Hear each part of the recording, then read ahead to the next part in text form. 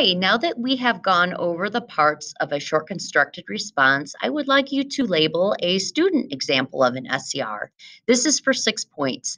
Now, when you feel that you are ready to move on to your own prompt and begin your own SCR, please do so. I want you to go at a pace that you feel comfortable with.